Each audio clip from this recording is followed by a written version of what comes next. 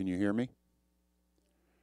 Good afternoon, everybody. Welcome to Dr. Hugh Ross's Paradox class. It's great to be live again and in person and see people's faces, and it's really excellent. I like to say that Zoom is better than nothing, but only barely, because it's really good to see people. I just want to make sure everybody that's here live, please turn your cell phones off, because it's really distracting when they ring and somebody's up here. So please check it. That would help us. Bathrooms are around the corner. This door, follow the signs, and you'll find them. Easy to find. I want to remind everybody that tomorrow is Memorial Day. If you have the opportunity to honor people who served, please do that. Please take the day off if you can, and if you can't, slow down, say a prayer, thank the Lord that we live in this country where we can honor people on Memorial Day. Dr. Ross is going to be with us in a minute, and he's going to be with us in class here until the 12th when he's off. We don't have another speaker yet, but we'll let you know as soon as we do. So let's get Dr. Ross up here as soon as possible, but I want to say a prayer first. Heavenly Father, we're so grateful. We thank you for the opportunity that we live in this country where we can still worship you and honor you and find ways to show off your great deeds, the way you invented the earth, the way you invented the universe, Lord. We just thank you for all the little signs, the big signs, all the things every day that just remind us that you are real, that you are good, and that you love us. You're such an extravagant God, Lord. Even in times that are hard, we have to remember that you are an extravagant, generous God. We thank you, Lord. We thank you always for Dr. Hugh Ross, who has been so faithful and loyal to this class and bringing us your word and how to honor you and worship you for so many years, Lord. We thank you so much. Bless Dr. Ross as he addresses us this afternoon. In Jesus' name, amen. Dr. Hugh Ross. Okay, well, thank you and welcome. Really appreciate being able to address people in person again, especially since I only have to use one computer when we're doing this in person. So that's a big relief. But we are joined by a significant virtual audience, literally from all over the world. And so when we get to the Q&A time, we'll be taking questions both from people that are here live and people that are also joining us virtually. And our biggest audience of all are those people that download the recordings of this class from paradoxes.org and and other websites as well that partner with us in making available this content. And I was just talking to people, they said, well, what's the minimum number of downloads you get per class? The bottom number is 1,300. You say, what's the top number? The top number is 55,000. So this is a large class, even though there's not a lot of you here in person. But now that we're meeting in person, we've moved to a new format where we're not going to be doing long series like we've been doing. We're going to do short series. And so this is the part 4 of a 4-part series addressing the question, are we alone? And next week I'll be launching a new series that will probably be a 3-part series. And this is asking the question, are we human beings alone in the universe as the only physical species that's intelligent and capable of launching a global civilization? And so we spent one session, the very first session, looking at what does the Bible say about this question. And basically we noted that the Bible puts few restraints other than the fact that if life exists elsewhere in the universe, it's by the handiwork of God. Naturalistic process will not be adequate to explain extraterrestrial life. But then we really addressed the question, what limits does the Bible put on beings like us that are physical and spiritual, and particularly beings that are in need of redemption from their sin and evil, and the Bible does put some limited constraints on that. If you're interested, you can download the recording, and the last couple of times we've been here, we've been looking at what does the book of nature say. And this is the core feature of reasons to believe, that God reveals himself reliably in an utterly trustworthy manner through two books of Revelation, the book of Scripture and the book of nature. And so we're going to wrap up today. What does the book of nature say about this question? And basically, we're looking at tests for exohabitability. What is the possibility as we look elsewhere in the universe? Are we actually finding galaxy clusters, super galaxy clusters, stars, planetary systems that could be conceivable candidates to host not just microbes, but advanced life? And I got a book coming out next month that gets into this in some detail. The book is titled Design to the Core. It may be released as late as July, but we're hoping it'll be available sometime in June. And if you can't wait for the book to come out, you'll find significant content in this book, The Creator and the Cosmos, the 4th edition. And anyone can get a free chapter of that book simply by going to reasons.org/Ross. But actually, as I've been developing this 4-part series, there's been new discoveries published in the recent scientific literature that allow us to dig deeper into this subject matter than we would have thought even 2 weeks ago. And what's happened in the past week is that there's been 10 papers published in the Astrophysical Journal Letters, the May 10th issue of the Astrophysical Journal Letters. 10 papers have been published by the Event Horizon Telescope collaboration. And I spoke about that 2 weeks ago, how astronomers have networked these millimeter wave radio telescopes all over the world in an effort to construct a telescope with a resolving power of almost the diameter of the Earth. And how this Event Horizon Telescope has 4,000 times the resolving power that you get with the James Webb Space Telescope. And I'm not dissing the James Webb Space Telescope. It's by far the most precise space telescope or ground-based telescope that's been orbited, but it doesn't compete with a telescope that's almost the diameter of the Earth. And I showed this image to you 2 weeks ago. They use this Event Horizon Telescope with this very high resolving power to image the event horizon of the supermassive black hole in the center of our galaxy. Now, this is a preliminary image. The team is continuing to do observations, and they've been actually working with this network of radio telescopes around the world for 4 years. It took them 4 years to accumulate enough data to get this image.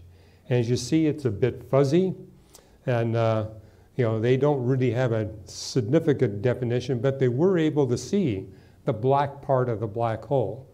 And the principle is this: black holes suck matter in towards it.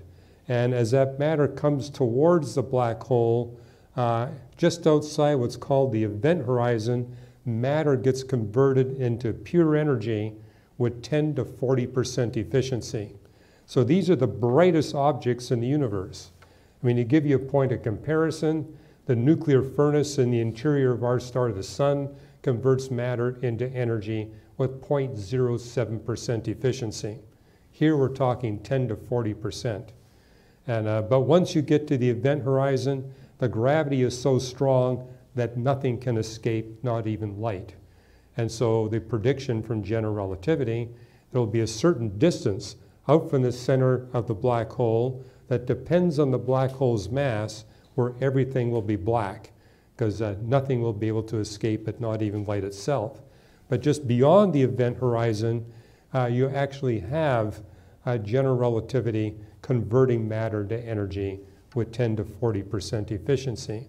But the fact that it took 4 years for the Event Horizon Telescope collaboration to get this rather fuzzy image tells us that the black hole at the center of our galaxy is not pulling in that much matter.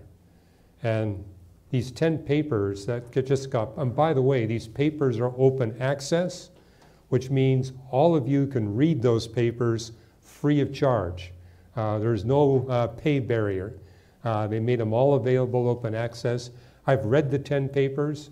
I can tell you that most of the people here in this room, you can read and understand the content because they really wrote the paper in such a way that non-experts can actually understand the points that are being made in the paper. Just skip over the equations and just read the words and you'll be fine. And there's not that many equations in the 10 papers. But what I wanted to do is take a few minutes in this talk to reveal to you some of the amazing discoveries that showed up in these 10 papers. And so you'll find them in the Astrophysical Journal, May 10th edition. And what they discovered is that the reason why it was so challenging for them to get this initial image is that unlike the supermassive black hole in the center of the giant galaxy M87 at the center of the Virgo cluster, they published that image back in 2019. This particular black hole is pulling in so little matter that you really don't get a very bright image around the black hole, so the donut is quite dim. And they were able to determine that the supermassive black hole in the Milky Way's core is consuming the mass equivalent of 1/5 of the moon per year. Now that's a remarkably tiny mass, because what's typical, by the way, every large galaxy has a supermassive black hole. I can tell you that the black hole in the center of our galaxy is undermassive by a factor of at least 30 times. The Andromeda galaxy, another large spiral galaxy that has the same mass as our Milky Way galaxy, it's got a typical supermassive black hole. It comes in at 140 million times the mass of our star, the Sun. The supermassive black hole in our galaxy is the least massive of any large galaxy that we know. It weighs only 4 million times the mass of our star, the Sun. Sounds like a lot, but you're not going to find any other large galaxy that's got such a remarkably tiny supermassive black hole. But not only is it tiny, relatively tiny, at least currently, it's drawing in very little matter, which explains why this image was so difficult for the astronomers to detect. Just 1/5 of the moon's mass per year. And then they spent 4 years measuring the light variations in that donut around the event horizon. And what they discovered was that they're getting variations in the light output outside the event horizon that measures between 1 minute and 1 hour. Now that's atypical because with other supermassive black holes and other galaxies, typically every month you get a bright flash coming out. Why? Because it's pulling in a planet or a star or even a star cluster. And when you pull in objects with that huge amount of mass, or what's also typical is they pull in these giant molecular clouds. And these are massive bodies. So when they get sucked into the supermassive black hole, you get this tremendously bright emission. That's not happening with our Milky Way's supermassive black hole. It's not pulling in anything big. And moreover, when they've measured over the past 4 years, they're basically saying it's sucking in tiny pieces of matter at a rate of about 1 per minute or once per hour, but almost all of them are coming in on a time scale of about once every 10 minutes. So rarely you get one every minute or every hour. More typical, they're coming in at about every 10 minutes. Now, this wasn't in the research paper. What this was, that the degree of variation is 5%. In other words, when they look at this donut that's around the supermassive black hole, the light variation is only about 5% over the course of the past 4 years. What does that mean? It means it's pulling in bits and pieces of matter at a very steady, continual rate. So rather than getting these gigantic bursts where it pulls in a star or a big planet or a large moon, It's pulling in tiny pieces at a very regular level. And so you're getting this steady light that only varies by plus or minus 5%. And again, this isn't in the papers, but this is a conclusion I drew from reading the papers, that the supermassive black hole in the center of our galaxy consumes a comet or an asteroid about the mass of Phobos about once every 10 minutes. So think of that tiny moon that orbits Mars, Phobos. It's the largest of the moons that's orbiting Mars. If you want to see an image of Phobos, this is what it looks like. And it's 22.5 kilometers across, or 14 miles if you like imperial measurements, 14 miles. And so this is what we consider to be a relatively small comet or asteroid. And previous studies have shown that surrounding the supermassive black hole in the center of our galaxy is a giant cloud of comets and asteroids. And evidently, our supermassive black hole is consuming one of these comets or asteroids, typically at a rate of once every 10 minutes. But this explains why you can be here in the paradoxes class today. If our supermassive black hole were like the supermassive black holes in other large spiral galaxies, they'd be pulling in bigger objects, not as frequently as once every 10 minutes, maybe once a week, once a month. But when they pull in big objects, you get a deadly burst of radiation coming out from just beyond the event horizon. And that deadly burst wouldn't be a problem if all of us in this room were microbes. But the fact that we're human beings are much more subject to the radiation coming out from supermassive black holes than microbes would be. Or, for example, mice. Mice get damaged, but they don't live long anyways. And so typically what this radiation does, it brings up the cancer risk, it begins to destroy your organs, and so it might not kill us, but it might prevent us from being able to be functional for several decades, which would have a major impact on civilization here on planet Earth. And one of the papers actually calculated just what is the radiation level in this donut outside the supermassive black hole, and basically shows that it's 8 times 10 to the 35 ergs per second. And that would be the total radiation at all wavelengths coming out from there. And you can compare that with the sun's total luminosity.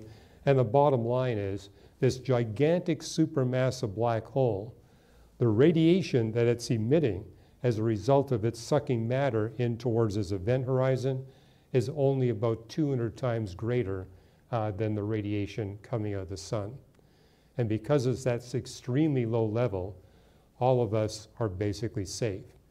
You don't have to worry about that supermassive black hole. You don't have to worry now. We would have had to worry if we were here a couple of million years ago, because what astronomers have seen is they've detected a giant X-ray, gamma ray, couple of bubbles right at the center of our galaxy. And we now recognize that those bubbles were formed by our supermassive black hole, which what tells us is that approximately 2 million years ago, the supermassive black hole in the center of our galaxy pulled in something that was quite massive, probably a star or a giant molecular cloud, and therefore that resulted in a huge burst of energy that today we can still see as expanding bubbles of X-ray and gamma rays. But right now, that's not happening. And so, but we now realize what we see here in this image would have been fairly typical throughout the history of our Milky Way galaxy. Bottom line, we happen to be living in our Milky Way galaxy when the supermassive black hole in the center of our galaxy is pulling in very little matter. And what matter it pulls in at a tiny, steady rate. Or to put it another way, the supermassive black hole in the center of our galaxy is gradually sipping. It's not gulping matter. And because it's gradually sipping tiny pieces of matter, we are safe here on planet Earth. we humans can thrive and launch global high technology civilization and use that civilization to be able to take the good news of salvation through Jesus Christ to all the people groups of the world. If God put us here 2 million years ago, that would not have been possible because our supermassive black hole just wouldn't have allowed that to happen. Or if we were in a galaxy like the Andromeda galaxy, where the supermassive black hole is 35 times more massive, which means it's bound to be drawing in a lot more. But that's something else that astronomers have detected, is that yes, things are a lot more deadly in the Andromeda galaxy than in our galaxy, but just like the supermassive black hole in our Milky Way galaxy currently is in a very quiet stage, astronomers likewise have discovered that the supermassive black hole in the center of the Andromeda galaxy, it is noisier than our supermassive black hole, but it's quiet enough, and it's been quiet for the last several thousand years, so that the radiation coming out from the Andromeda galaxy poses no threat to human life here. Now, with a mass of 140 million times the mass of our star, the Sun, if it was pulling in stars and giant molecular clouds, even though it's 2.5 million light years away, that's close enough that it would have been posing a problem. Again, not a problem for microbes, not a problem for mice that don't live very long, not a problem for turtles who live a long time but don't do much, but it would be a problem for creatures like us that are highly active with complex proteins and long lifespans. Now, if you want to read more about this, I actually got a paper published in a peer-reviewed journal on black holes, and it's called Black Holes as Evidence of God's Care. What's fun about that journal article is that I drew 3 astrophysicist reviewers who were, well, one of them might have been a theist, but the other 2 were certainly atheists. And so they really tried to reject my paper, but you can actually read the exchanges between me and the reviewers. And so that's kind of fun, actually seeing a public exchange between a Christian astrophysicist and those that are not. And finally, they did say, okay, we're going to let the paper get published. And I just checked this past week. In that particular journal, it's in the March 2021 journal, and of all the papers published in that particular issue, my article's got the highest number of reads by quite a wide margin. So, and they've actually asked me if I could be an editor for a special issue of a future journal, not in that particular journal, but another one of their journals. So I'll be taking that on. It just got approved day before yesterday. So hopefully that's going to open up a door for a lot of the scholars in our scholar community to publish in the secular peer-reviewed literature. Well, let me move on. This is basically making the point that this seems to suggest that we indeed are alone because we live in the only super galaxy cluster in the entire universe that has the right features to make advanced life possible. We talked about that last week. We live in the only galaxy cluster where that's possible. We live in the only galaxy group where that's possible. And this is basically making the point, we're living in the only galaxy. I covered that last week. We're also living at the only epoch in the history of our galaxy where advanced life is possible. And so earlier or later, we'd be in trouble. Right now, we're good to go. So this is significant evidence indicating that in all likelihood, we are alone, because earlier in the history of our galaxy, advanced life like us would not be possible, and it's unlikely to be possible in the future. Now, the book I got coming out, Designed to the Core, I also make the point that we live in the only part of the spiral arm structure of our Milky Way galaxy where advanced life is possible. I got a whole chapter on that, and I'm not going into the details, because I promised you I would actually finish this series today. So I'm omitting that, but you can check that out when Designed to the Core comes out. But we're also living in a unique bubble in our Milky Way galaxy. We live in what's called the local bubble. So this is the local bubble. And the nice thing about being in this particular bubble is that it's an underdense part of our Milky Way galaxy. And so it's a part of our galaxy where deadly radiation from nearby nebulae and stars is minimal. And then inside this local bubble, we live in what's called the local fluff. And we also, I won't go into the details of that, that's covered in detail and Design to the Core, but you kind of get the idea. We live in a unique galaxy. We live in a unique part of that galaxy where we got the just right spiral arm structure. And inside that spiral arm structure, we live within a unique bubble. There's lots of bubbles in our region, but we live in the one bubble where advanced civilization is possible. And we also live inside that local bubble in this unique local fluff where advanced life is possible. And then jumping to our star. As we look at our star, the sun, and there's literally dozens of papers that have been published on this over the years, but the bottom line is our sun is a star like no other star. It's deficient in lithium, and it's deficient in refractory elements. Refractory elements refer to elements that are not liquid in their normative state, or they're not vaporous, they're not gaseous, they're solid. And so this would refer to basically the metals that we see in the periodic table. And the sun, for stars of its age and its size, is deficient in those refractory elements, and especially deficient in the lithium. And it's the only such star that we've been able to observe that's of the star's formation date and age that has such extremely low amounts of lithium and refractory elements. And until recently, this was a big mystery. Why is it that the sun has so few refractory elements and so little lithium, and all other stars we look at that are the same type and age of our star, the sun, don't? And this too will be in Design to the Core, and I've actually got an article that you can read for free at reasons.org in my series of articles called Today's New Reason to Believe. But the breakthrough was when they began to discover rocky planets outside of our solar system. And they discovered an anomaly that when we look at rocky planets in exoplanetary systems, you get what are called the hot Rockies and the warm Rockies and no cool Rockies. And you say, what's the distinction? Okay, hot rocky planets are rocky planets that orbit their host stars very close to the star.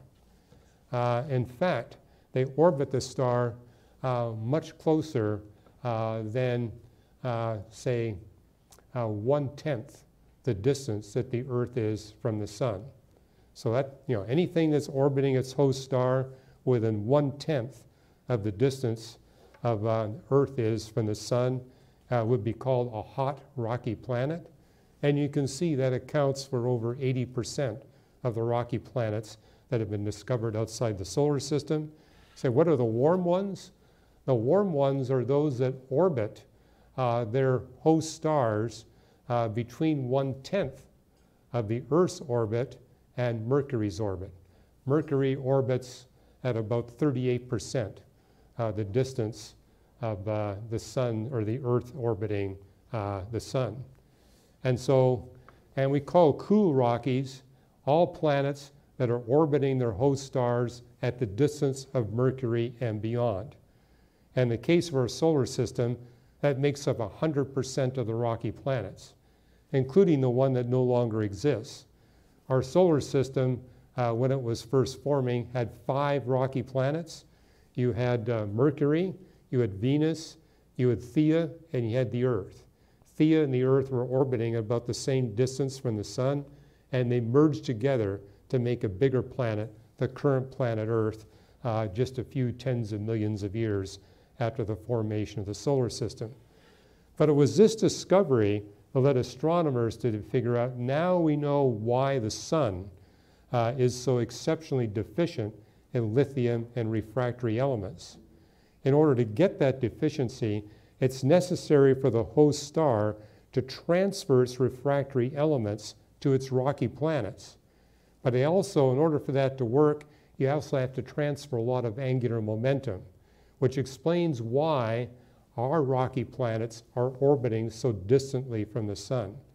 The sun basically transferred a lot of angular momentum, which pushed them far out, and transferred a lot of these refractory elements, and that explains why the sun has this unique composition, but we don't see any other planetary system where the rocky planets are orbiting so far.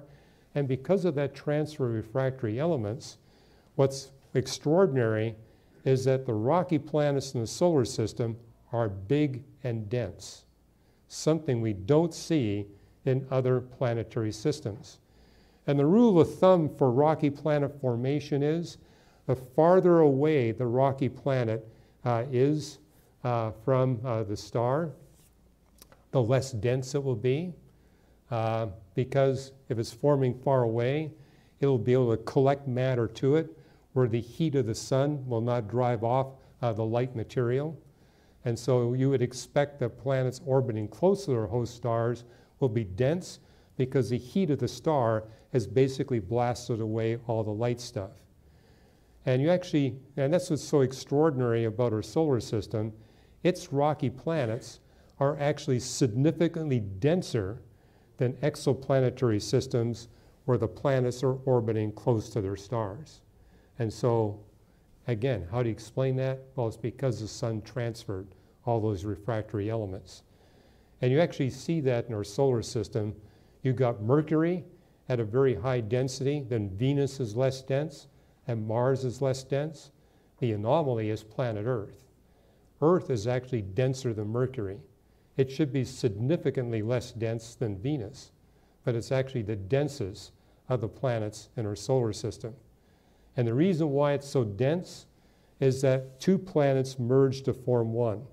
And it was that collision event that drove off the light elements and caused Earth to have all these heavy rocky elements. Now, what's been brand new in the scientific literature is that this transfer of refractory elements and angular momentum to the cool Rockies.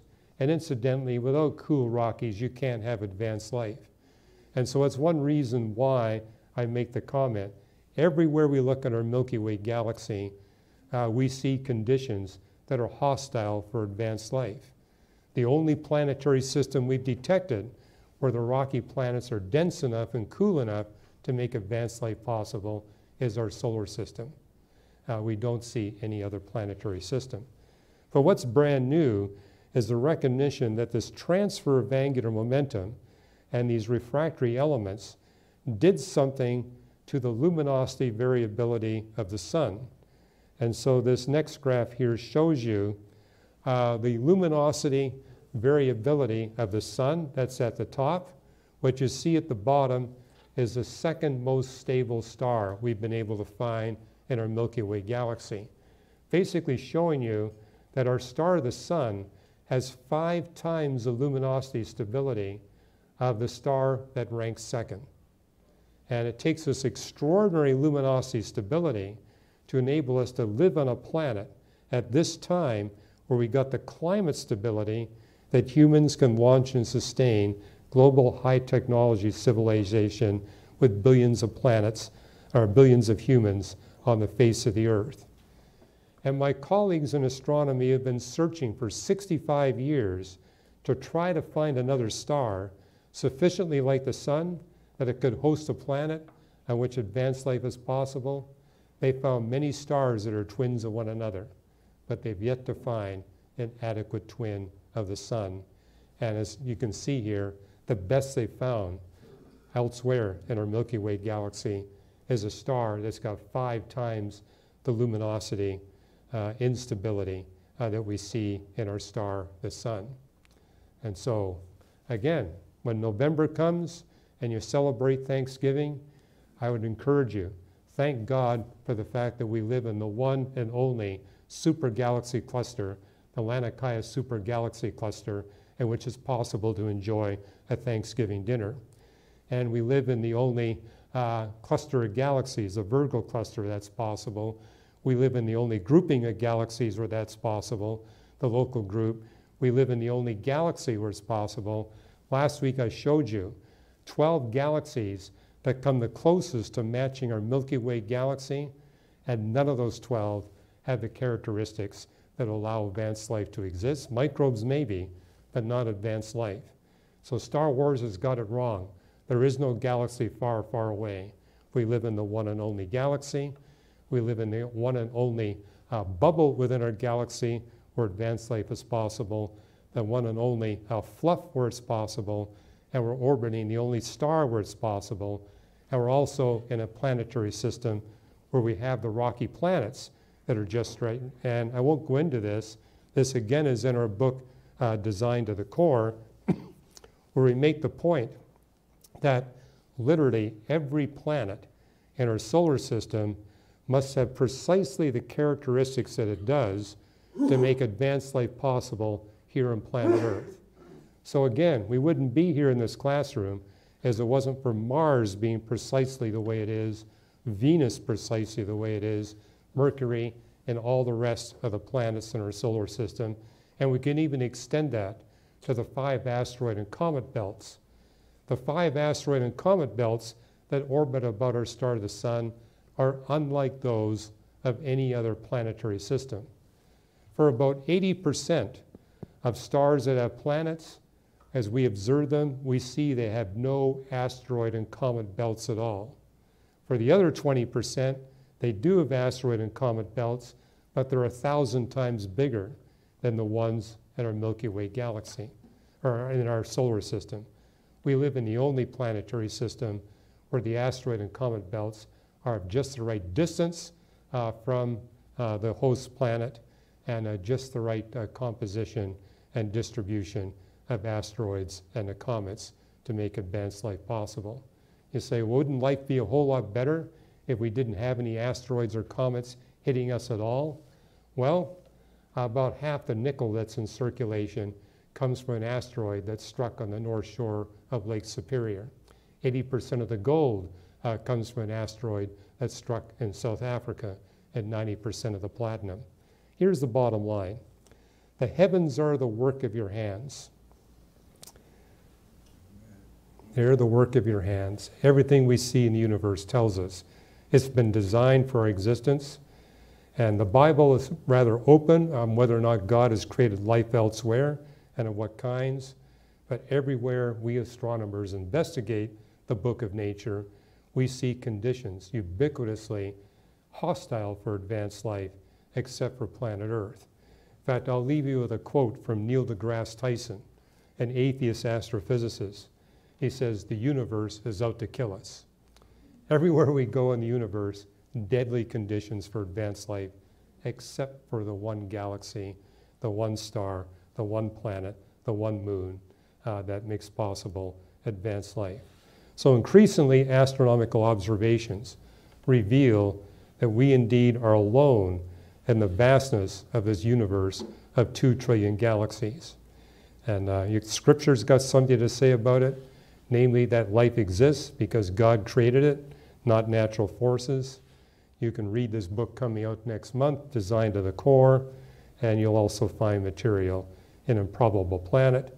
And as I mentioned, you can find material in The Creator and the Cosmos, 4th edition, and anyone can get a free chapter at reasons.org/Ross. And all this is archived at paradoxes.org. It's archived on YouTube. You can download past recordings. So if you miss one of these talks, you can download all 4 there. And we're actually going to be, at Reasons to Believe, editing the 4 talks that I've been giving so that all the repetition will be taken out. There won't be any review, and you'll be able to see it as a single item. With this, I'm going to stop and take questions.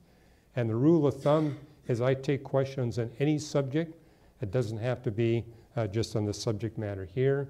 I'll take questions from the live audience. I'll also be taking questions from people that are joining us through YouTube live. Well, let me begin. Any questions here from the in-person audience? Yes?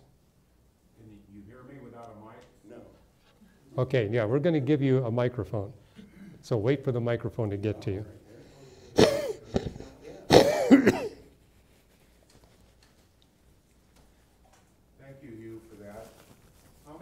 of all the different categories of ways that the universe is fine-tuned, how many different fine-tuning features are there now that you're up to?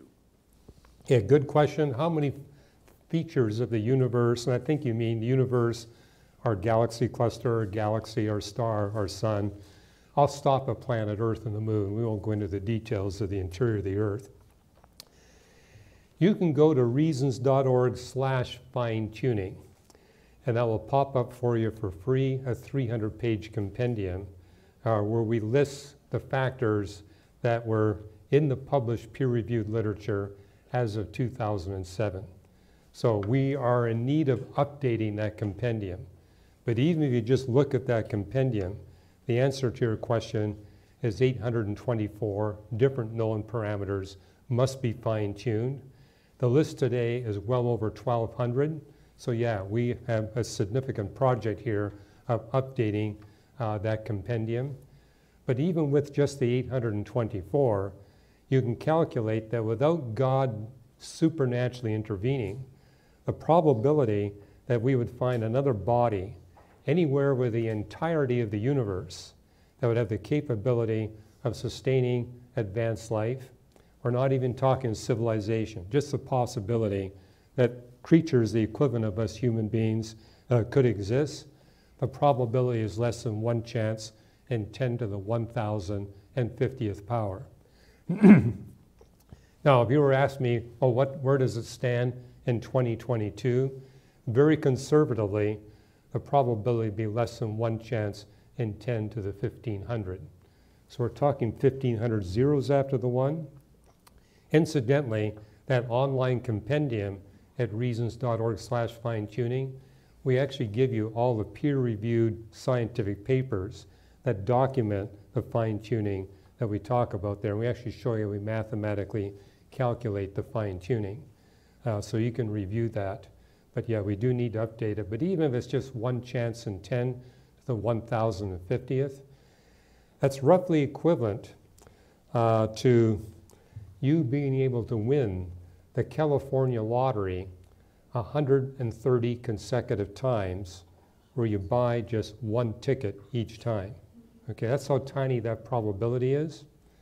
Or as a math professor friend of mine put it, it's no different than the probability of winning the California lottery 130 consecutive times where you don't buy any tickets at all. So, or to put that in context, I mean, the probability that you'd be able to pick a specially marked proton amongst all the protons in the universe, that's 1 chance in 10 to the 79. So we're looking at a probability that's absurdly more remote than that probability, which is why, as I began this whole series, if there's life elsewhere in the universe, the only way it could be there is if God created it.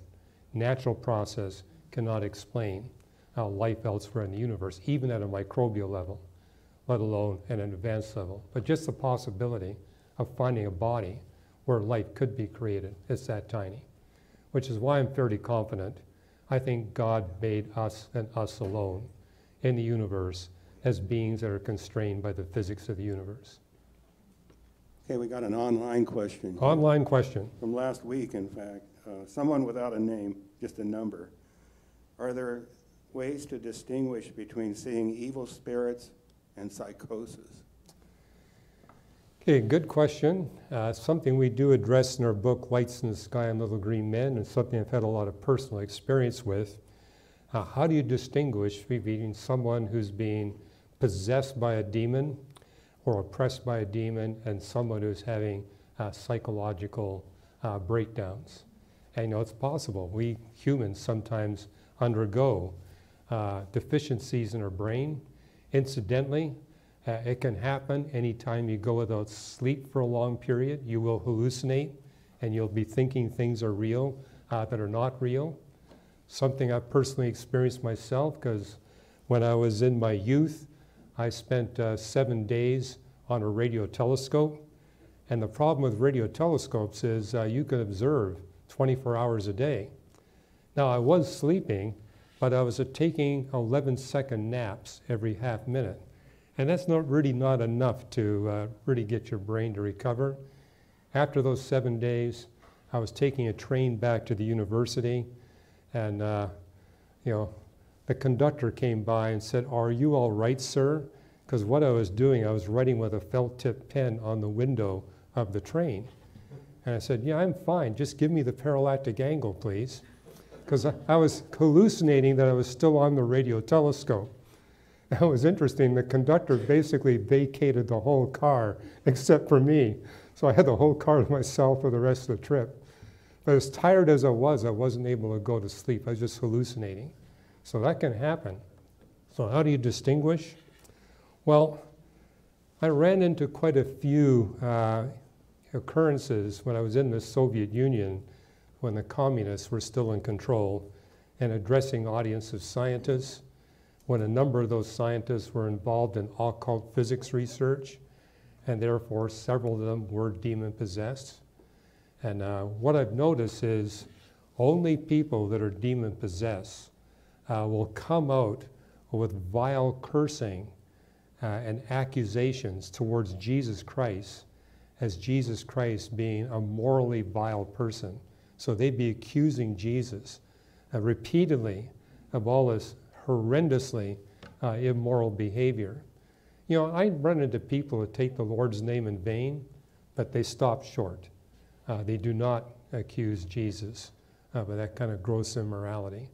And that kind of tells you that something's going on, because any rational human being would recognize Jesus of Nazareth was not an immoral individual, and certainly not at that level of immorality. The other thing I noticed too is that when there was a Christian with me, and I said, "Look, these demon-possessed people were basically interrupting me. I couldn't give my lectures because they would just scream and yell, and they would be cursing me just like they were cursing Jesus." So again, that's a symptom. Normal people do not curse out someone they've never met before. Demon-possessed people will do that. The other thing I've observed is demon-possessed people, when they meet a Christian that they view as a threat, they will often react in terror. So I've seen situations where the demon-possessed person curls up into the fetal position, trying to get as far away from me as possible, and utterly quivering in fear. And so normal people don't do that. That's something, and whereas people that are having, and for example, people who are suffering from a brain injury or dementia, they'll be seeing things, like they'll be seeing people that aren't there, but they're not behaving like demon-possessed people. There's a difference. And the big difference is, for example, I was addressing an audience of physicists and philosophers, where about a quarter of them were demon-possessed. I had a Christian praying at the back that the demons would be quiet, and they're all dead quiet. And all the people in the room that were not demon-possessed said, "We've never seen this before." These people are always interrupting and yelling and screaming and misbehaving, and this time everything's quiet. So in other words, the demons do react to the authority of Christ in their life, whereas you don't see that with people that are just having these kinds of paranoia type visions that are not real. Yes, go ahead. You're going to need to hold the microphone close to your mouth. Okay. Is there a short answer to why evolution does not work? A short answer as to why evolution does not work. Okay, we've got long answers in our books. I'm going to give you a short answer as to why evolution doesn't work. Well, when I meet evolutionary biologists that are convinced that we don't need a God to explain the origin and history of life, I begin by saying, well, what about the origin of life? And frequently they will say, we're going to pass on that one, because they recognize there's not even a naturalistic scenario for the origin of life, let alone a model. And they really want to talk about the history of life. But I'll give you a quote from a book written by a couple of paleontologists, Irwin and James Valentine. Neither one of them are theists, but they make the point when we look at the Cambrian explosion, what we see is at the very beginning of the Cambrian period, the diversification of phyla A phylum refers to an animal category where we have a basic body plan. So, I mean, if you look at the classification system, species, genera, and then you go to families, orders, classes, and then phyla is the most general category. At the base of the Cambrian explosion, the diversification of phyla occurs first before the diversification of classes, before the diversification of orders. Last of all, you get the diversification of species. Naturalistic evolution posits that natural selection, mutations, gene exchange, and epigenetics will produce small changes that over time become big changes. And so from a naturalistic perspective, the prediction is you get the diversification of species first, followed by the diversification of genera, followed by the diversification of families. And the farther up you go in the classification system, the longer it takes for the diversification to appear. And last of all, you get the diversification of phyla. But of both the Avalon explosion and the Cambrian explosion, it goes the opposite way. The phyla diversify first, and moreover, the phyla show up simultaneously. It's not like you get one first, then you get a later one. And the most advanced of the phylum we all belong to, the chordate phylum, it shows up at the very beginning of the Cambrian explosion. So the most complex of the phylum is there immediately at the beginning of the Cambrian explosion, again, the opposite of what naturalism would predict. So that's a short answer. Okay. I've got another online question, Hugh. What is the role of the Holy Spirit in our lives, and how do we interact with him? Okay, good question. If you were to go back decades ago, I was very involved in training people in our church just to go cold turkey, door to door, talk to people, and answer their spiritual questions with the possibility of leading them to faith in Christ. And so we wound up having these Bible studies in different neighborhoods filled with adults that were brand new converts to Christianity. My practice was to first expose them to 1 John. The first letter that John wrote is towards the end of the Bible, and I believe to this day it's the best book to show brand new Christians. Why? Because 1 John chapter 1 begins by saying, God is light. And if you read the first chapter of the Gospel of John, it says, God's light has gone out into all the world. Refers to the Son, Jesus Christ, as the light of the world. But it says every human has received light from God, and that we will be judged according to what we've done with that light.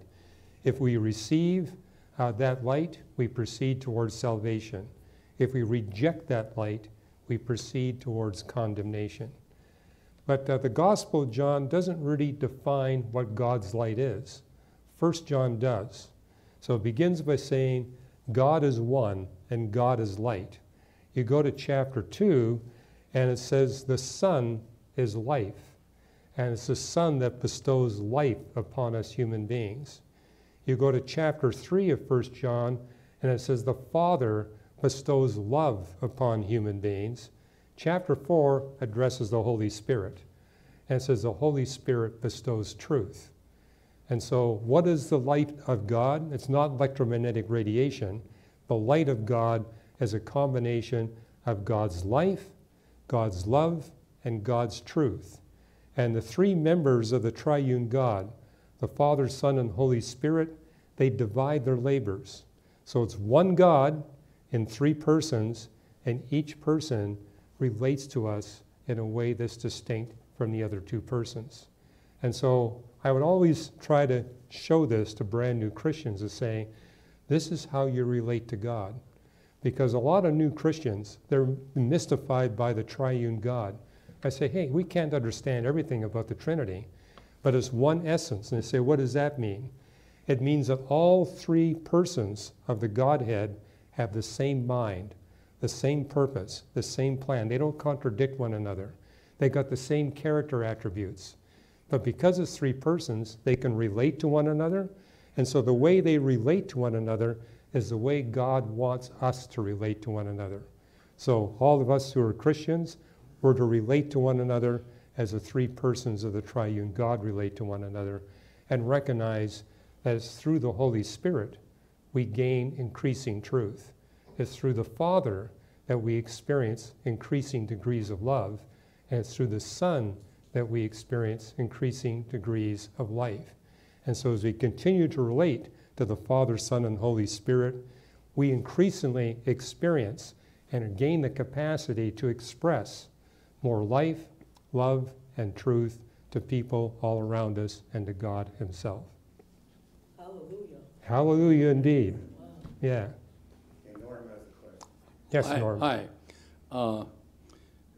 Going back to what you were you're describing initially, and about the variation of the light being emitted at the edge of the black hole, and you made the point that that intensity of that light coming out from that edge was sufficient to limit the types of life that could exist within the galaxy. And I think you said that the light that we'd observed was such that eliminated the possibility of advanced life existing. And so that becomes a direct argument then to, I mean, if it is accepted by the astronomical community, that becomes an argument about to answer the question: does life of an advanced type, does it exist elsewhere? And so my question is, do you see that limitation being accepted generally by the astronomical community, and therefore, and if it is accepted by them, does that become something that can be accepted by society as saying that there is no advanced life out there? Yeah, very good question, Norm. And only a year ago did astronomers recognize that there's nothing very massive around the supermassive black hole of our Milky Way galaxy. And they did see radiation and variations in the radiation. And the variations, even a year ago, were noted to be so small, they said, well, it's probably consuming comets and asteroids, but nothing bigger. These 10 papers basically affirm that is a correct conclusion. It's not consuming anything big. But if it was consuming stuff big, it would limit advanced life. And so the question is, for advanced life to be possible, is one of the requirements that life exists in a spiral galaxy that is a supermassive black hole that's as small as a supermassive black hole in terms of its mass as the one in the center of our Milky Way galaxy, that is as quiet as ours is? And the answer is yes. And do we see any other galaxy that we know of that has those required features? The answer is no. Our Milky Way galaxy is the only one where the galaxy is of sufficient size with a just right spiral structure with a supermassive black hole that comes in at only 4 million times the mass of our star, the sun, or presently it's extremely quiet in only absorbing tiny pieces of matter. Now, in the scientific literature, this is referred to as the rare earth doctrine, the idea that our galaxy, our star, our planet, our moon is rare in possessing the characteristics that would permit the existence of physical advanced life. What you also see in the scientific literature, however, is they express certain optimism about finding bodies elsewhere in the universe where microbes could consistently exist. The rare earth doctrine, and again, I'm quoting people that are not believers. These are people that are not theists. They do say that there is increasing and compelling evidence for the rare earth doctrine, that advanced life has to be extremely rare and perhaps even unique here on planet Earth, but maybe there's a better chance for microbial life, which is why I began this 4-part series basically making the point. The door isn't wide even for microbial life. Trying to get a microbe from physics and chemistry isn't easy. To quote Louis Pasteur, you're not going to get life from non-life. And so that's why I put that in my second lecture, why even with microbes. But that's not accepted in the scientific literature. What we do see a growing acceptance is that if we're talking advanced life, we indeed may be it in the entirety of the universe. Another online question? I think we did have an online question. Okay. Yeah, go for the online question first. Go ahead. Oh, okay. This one from a person designated supernova. Nearby galaxy NGC 7727 hosts two supermassive black holes separated by only 1,600 light years. What will happen when these two black holes collide? Well, okay, I know you all heard that. He's talking about a galaxy that's got two supermassive black holes that are separated just by 1,600 light years. That's fairly common amongst galaxies in the universe because what we see in the universe is that on a fairly frequent basis, two galaxies will merge together to make a single galaxy, and each of those galaxies will have a supermassive black hole, and so you will have occasions where the two supermassive black holes, as the galaxies merge together, the two supermassive black holes will merge and become an even bigger supermassive black hole. And typically when they do merge, you have a lot of matter being drawn into them. So that's what they call an active stage in a galaxy, where two supermassive black holes in the process of merging, and they're drawing in a lot of matter as they merge, and they're extremely bright and radiating intense, deadly radiation. And there's even cases where three of them are merging together. And by the way, that will happen with our galaxy because the Andromeda galaxy is on a collision course with our Milky Way galaxy. And so its supermassive black hole inevitably is going to merge with our supermassive black hole and make a bigger supermassive black hole. But I wouldn't worry about that anytime soon. That merger event of the supermassive black hole in the Andromeda galaxy with a supermassive black hole in our galaxy, it'll happen in about 5 billion years from now. So you can put that off in terms of your investment strategies for at least a short period of time.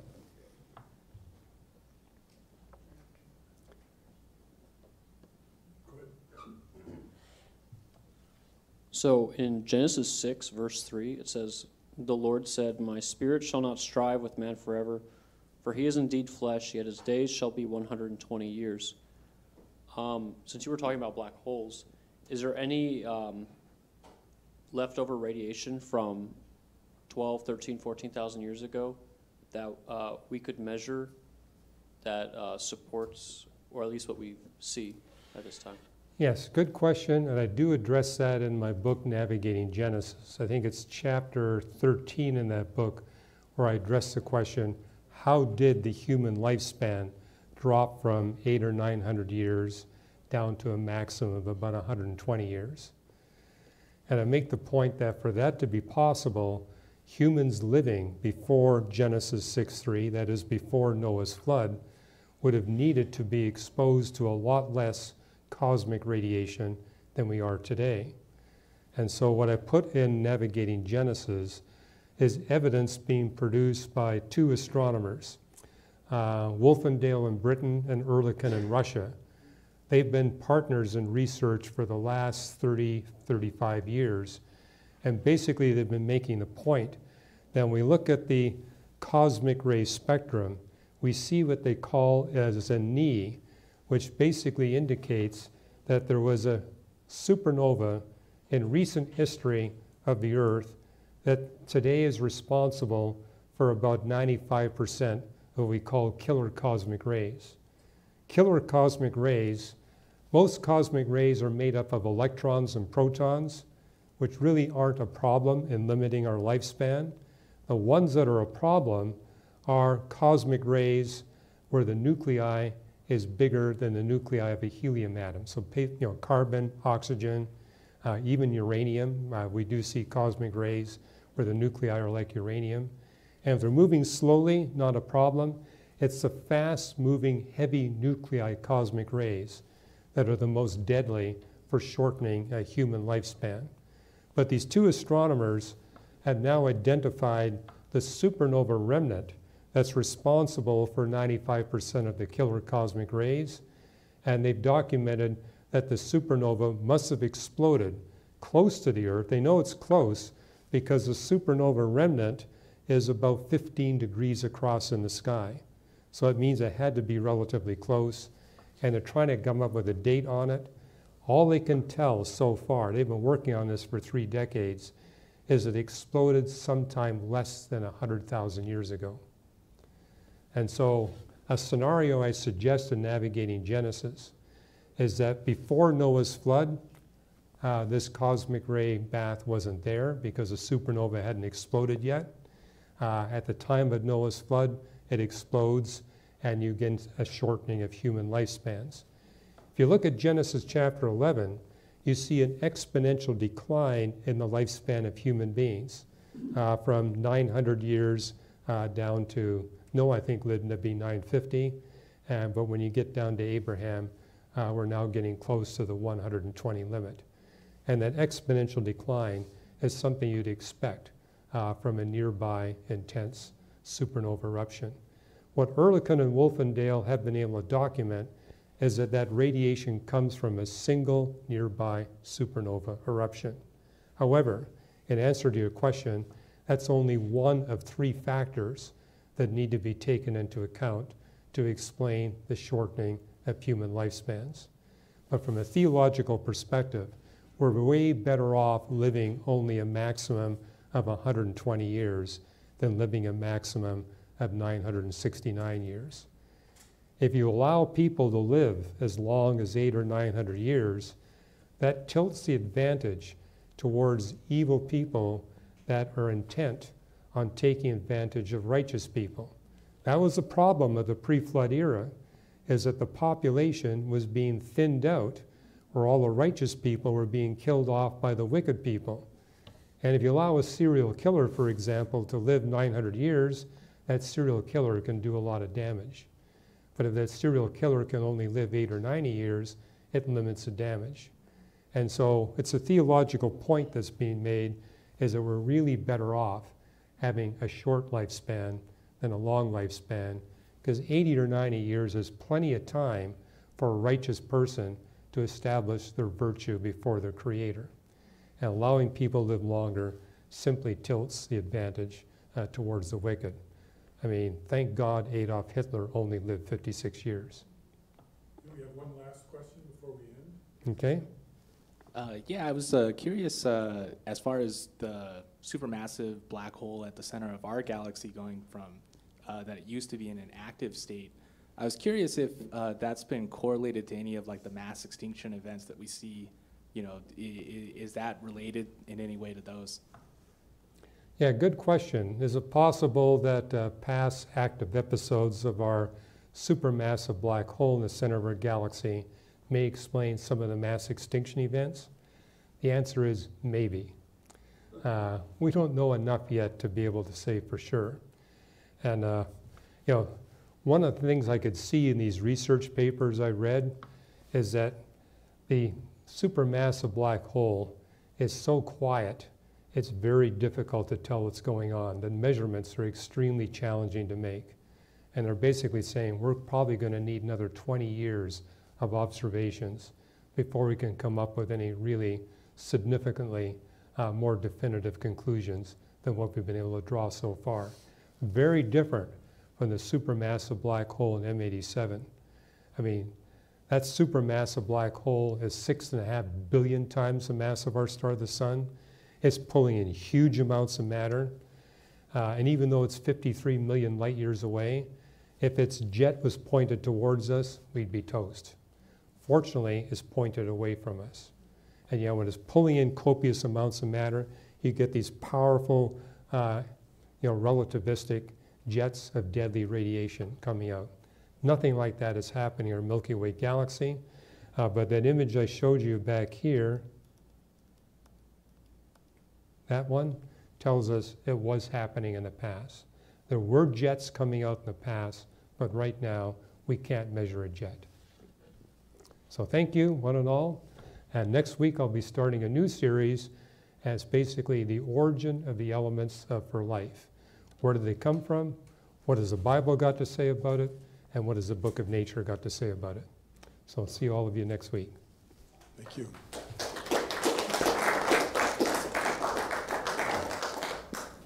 You're welcome to partake of the treats that are over there.